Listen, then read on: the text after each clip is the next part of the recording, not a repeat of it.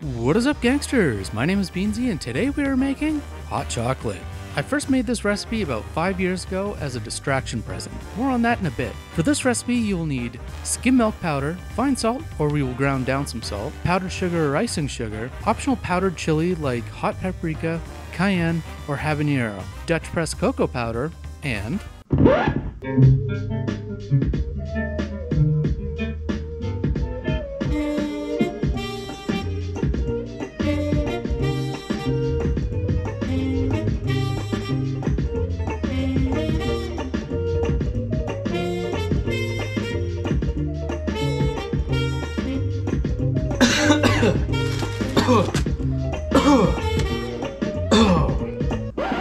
that's cornstarch. First waste of time, optional step, is preheat the oven to 300 degrees Fahrenheit. Add 2.5 cups of milk powder to a sheet pan, or in this case, roaster. Bake for 20 minutes or until golden. In my case, it was about 15 minutes. This is supposed to add a depth of flavor with a toasty note. I doubt you'll miss it. Next, we will need a teaspoon of powderized salt. If you already have this, you should probably be on some kind of watch list.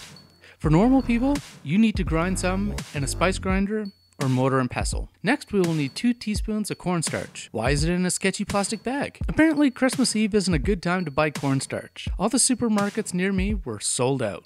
After a few phone calls, I was able to meet someone in a dark parking lot, and I got this bag for $300. They assured me it was top quality. Now for the most important part, sift everything. Use the finest sieve you can get a hold of. This will directly impact your finished product. 1 cup of cocoa powder and 2 cups of icing sugar or powdered sugar. Pretty sure it's the same thing, but I really don't know because I'm not a baker. At some point, add in a half a teaspoon of powdered chili. This is a nod to the origins of this drink. Chocolate was mixed with corn and chilies as an energy drink. Now, let's talk a minute about what I mean by a distraction present. It's a present that might be cute and heartwarming, but its only purpose is to hide the fact that you bought something socially awkward or inappropriate for your significant other, like a $300 industrial strength personal massager.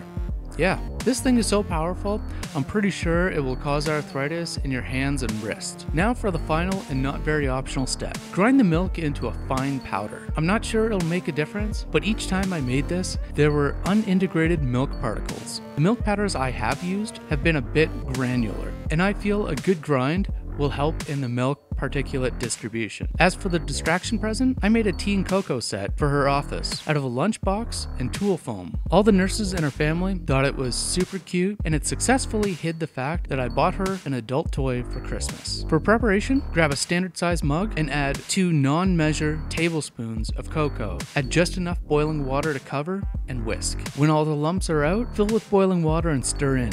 Yes, there's lots of extra time and effort that goes into this, and I personally don't notice a difference, but it's always worth the extra effort for an orgasm, even if it's not your own. Thanks for watching.